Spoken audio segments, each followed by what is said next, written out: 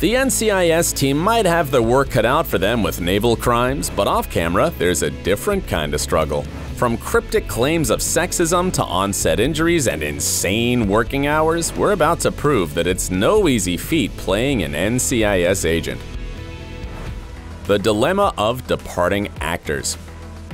Over 19 seasons, NCIS viewers are used to welcoming a new face or two. But did you know that this show has a higher staff turnover rate than it seems? Since the first season, fans have had to say goodbye to a shocking 15 cast members. And that's just for major roles. We'll reveal why they leave in a minute. First, let's focus on how it affects the rest of the cast. When an NCIS actor leaves, they need to be replaced. But it's not always easy to create new storylines. Throw your mind back to the start, when Ziva replaced Caitlyn Todd and started an epic romance with Donoso. It was short-lived. When Cote de Pablo left, she was replaced by Emily Wickersham, giving the writers a challenge. How would she fit into the plot? After all, Bishop needed to be as different from Ziva as possible. But there was a hitch. As Michael Weatherly admitted, Emily was too good-looking for that. He explained. They were between a rock and a hard place because they didn't want her to be romantic with anyone, yet they hired a beautiful woman. We've been working to figure out, how does the character work best? The extraordinary thing about NCIS is that it's absorbed a lot of changes over its 13 years so far, and it is by no means done. We just had a 2-year pickup for the show. Weirdly, they decided to give Bishop a romance plot anyway. Hello, Torres! But that doesn't mean Emily was the only one to face this issue. In fact, when she left, she passed the same problem to Torres, whose own story was interrupted before it got juicy. While we wait to see what's in store for him, let's go back to why actors keep leaving in the first place. NCIS gives hard work a new meaning. With the star leaving almost every season, many fans wonder what the working conditions are like at NCIS. The answer? It's pretty rough. It's always been that way.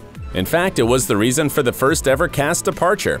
NCIS creator Donald Belisario admitted that Sasha Alexander asked to be written off even though her contract was still valid. Donald revealed, Sasha came in with tears in her eyes and said, "I just can't work this hard. We work very long hours, and Sasha didn't feel she was up to that kind of time and commitment." The actress shared more, adding, "You make 24 episodes a year. That's 10.5 months a year, 17 hours a day. It's hardcore." But what about Mark Harmon's fight with the showrunner? Donald left, but the work ethic he insisted on has stayed. Just the other night, Stephen, we were out in Hollywood working late, 9:30 at night. Most of the cast, like 95% of the cast was working. You got a bunch of people there who love their job, and there's a responsibility in that, and there has been over a number of years. You work with these people every day, and it only works when people want to be there. Hard work is expected from the crew, too. When celebrating their 300th episode, everyone pitched in to help. Our crew guy, Tom Schaefer, in construction, his wife spent 3 days making all of these cups. Oh my God! Sadly, it's worse now that we're in a pandemic. These days, the cast and crew have to wear masks, socially distance, and have regular tests on top of their heavy workload. But here's where it gets complicated. The long hours aren't the only challenge faced by the cast. Sometimes they struggle with their own colleagues. When co-workers don't deliver. Like any show, NCIS wouldn't be possible without the people we don't see behind the scenes. But having so many people involved in each episode can lead to serious issues. Just ask Cote de Pablo. When she left as Ziva, the actress shocked fans, mainly because the reason she gave was so unexpected. Cote explained that her decision was fueled by the writers, who gave her character a bogus storyline. She revealed, "Unfortunately, because of the scripts not being good enough, I chose not to continue. I perceived the character was not being treated with the respect that she deserved." Her sudden exit raised some eyebrows, to say the least. David McCallum felt frustrated and angry, saying, "I don't understand how a leading lady in a show that's worldwide, who wants to have a career as an actress, suddenly walks away from a gem and vanishes days before we start production." It's not the only instance of behind-the-scenes tensions. Lauren Hawley, who played Gibbs' love interest in the NCIS director, also had an issue with her storyline. She admitted, "I got bored with my part of the director." However, the writers weren't the only ones who occasionally made things awkward. Mark Harmon also had a role to play. Just ask Polly Perrette. When the actress behind Abby left the show in 2017, she blamed her co-star and his dog.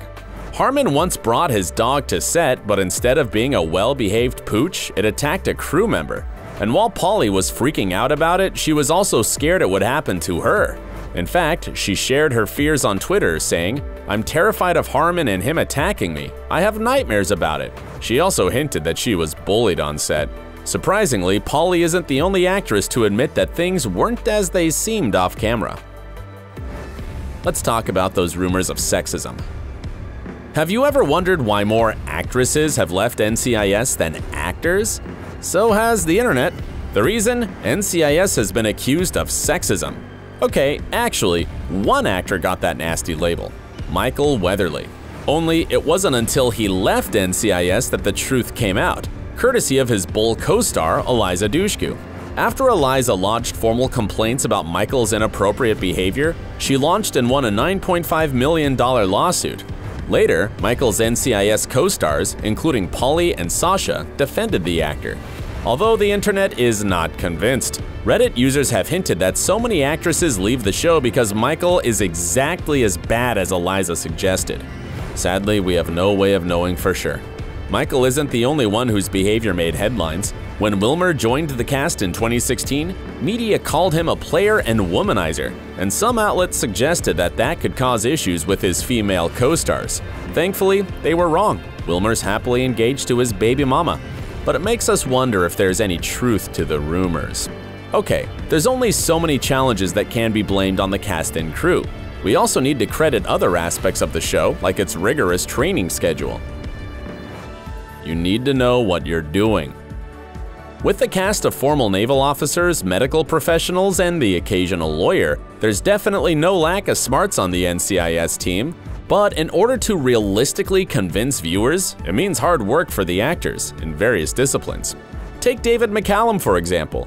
To play Ducky, the actor took a crash course in anatomy and autopsies. Literally.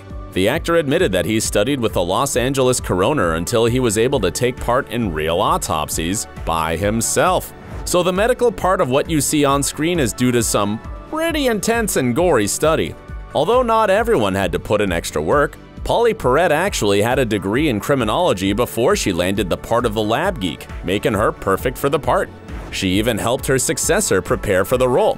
When Diona Reasonover was cast as the team's newest lab rat, she asked Polly for some tips, and Polly delivered. But this actress has another weapon. Her real-life sister is a doctor, so whenever Diona gets stuck, she can call for help. Of course, the nerds are the smallest contingent in this show. The real action is saved for the officers, which means stunt training for the actors. Thankfully, it helps if you have a military background like Mark Harmon.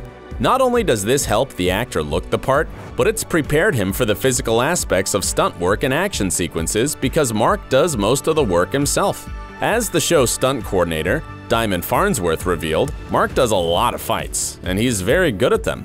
So that's what makes it exciting. When you can tell that's not a double, it makes it exciting to see an actor do his own stuff. Mark's not alone. Wilmer and Cody also earned reputations for doing their own stunts, even if that means there's a risk of injury. The truth is you're always going to get bumps and bruises. As long as you're not, completely hurt, you don't break a toe, you don't break something along the way, then you're fine. Unless you know what you're doing. Wilmer told TV Guide, "The only thing I don't do is motorcycle stuff because it scares my mom. I love doing my own stunts. I've been doing mixed martial arts for a long time."